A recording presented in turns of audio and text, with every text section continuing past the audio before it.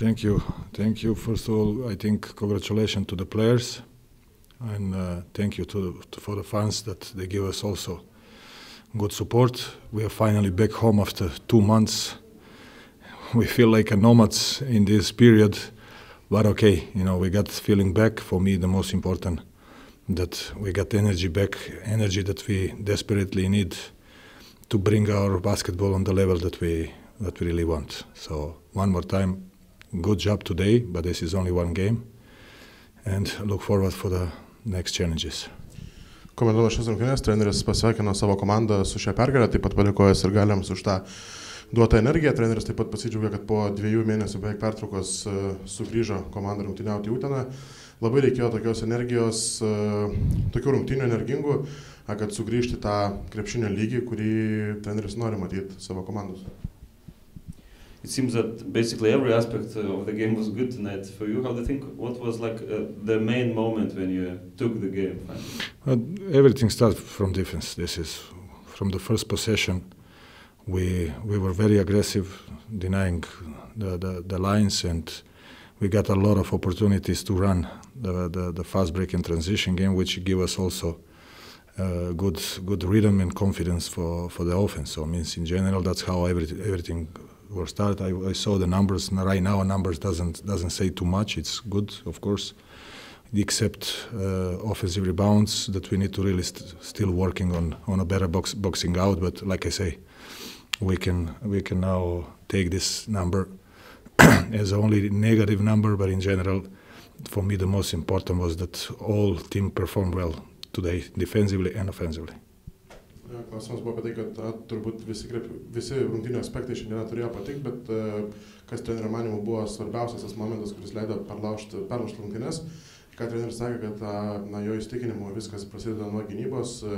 Utenos komanda agresyviai pradėjo gintis, taip išmušdama varžovus iš pusiausvyros, turėjo daug progų bėgti į greitą puolimą. Žiūrint į skaičius, atrodo viskas gražiai. Treneris tik tai išskyrė puolime atkovotus kamuolius, į ką akcentavo treneris, kad reikėtų skirti daugiau dėmesio atsitveriant varžovus. Second game for TJ Starks in Vilnius, if I remember correctly, 16 points and 0 assists tonight, 12 points, 8 assists, quite a different performance. What do you think about his game today? From that point, of course, that we work with TJ to improve his game.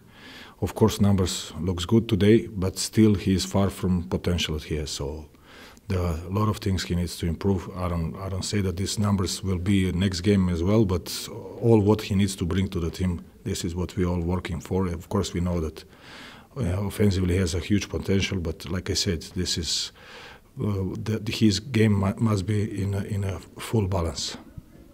Klausimas buvo apie TJ Starksą, kuriam tai buvo antrosios rungtynės vilkint Utenos komandos marškelius. Pirmose jis pelnė 12 taškų ir neatliko ne vieną rezultatyvaus perdavimą. Šiose rungtynėse pelnė 12 taškų ir atliko 8 rezultatyvius perdavimus. Kodėl tokios skirtingos rungtynės? Ką treneris atsakė, kad tie skaičiai atrodo gražiai, bet kiekvieną dieną yra dirbama su TJ, jis dar yra toli nuo savo potencialo, kurį gali parodyti. Bet kiekvieną dieną yra dirbama ir treneris tikisi, kad ateityje TJ duos dar daugiau. Marius Valinskas didn't play tonight. What is his situation? We will see day by day. He has a problem with the foot. No, hopefully not big, but we decided today not to play and to try to do everything what is necessary to bring him back to the practice process first of all, and we hope that from tomorrow we will have a better news. Klausimas buvo apie Marių Valinską, kuris šiandien aikštelėje nepasirodė. Klausimas buvo kodėl. Ką treneris sakė, kad jis turi problemų su koja, yra patyręs šiokią tokią traumą, tikimasi, kad ji nėra rimta, bet stebima yra diena iš dienos ir tikisi treneris, kad Marius kuo greičiau sugrįš į treniruočių procesą. And final thing, tomorrow is quite an important day for Lithuania. Maybe you have something to wish or to say for Lithuanian people. I want 2 things. Of course, first thing, congratulations this big date for the country, and I wish everybody to really enjoy this very important date of the country. So congratulations one more time, and I wish him all the best. And second, what I really want to put a point, I want to especially thank to Skuchi Smith. He had a death in the family, very close person, so he found his really, really great energy to overcome these feelings that he has. And one more time, this all comes to his hands from our side. Like, thank you very much. Užbaigdamas spaudos konferenciją, treneris norėjo išsakyti dar 2 mintis. Tai visų pirma, pasveikinti Lietuvą ir lietuvius su nepriklausomybės atkūrimo diena. Taip pat treneris norėjo išskirti Skučį Smitą, kuris neteko artimo žmogaus, tačiau vis tiek susitelkė, atidavė visą energiją ir parodė visą save šitą rungtynės. Ačiū and enjoy your holiday tomorrow.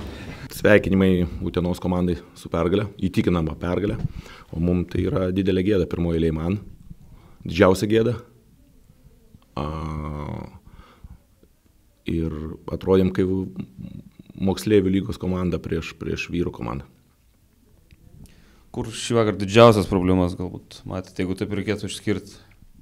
Nebuvo visiškai noro, nebuvo visiškai energijos, tai turbūt, nežinau, nusteikimo 0. Breno Stabas išvyko, kiek galbūt tas turėjo įtakos šiandien, kad jo nebėra komandai? Tai trūko kažkiek, aišku. Jis buvo mūsų visą sezoną lyderis ir rinkdavo tuos taškus. Gal jo pritrūko, bet aš ne apie tai. Aš kalbu apie 119 praleistų taškų vos ne iš eilutės, tai šitas yra nepateisinamas. Ir padarėm tik tai kiek baudų? 20. Teisingai? Taip, 20 baudų. Dante Johnsonas šiandien neatvyko kartu, kokios čia priežastys? Gavo traumą per treniruotę, galvos sutrenkimas.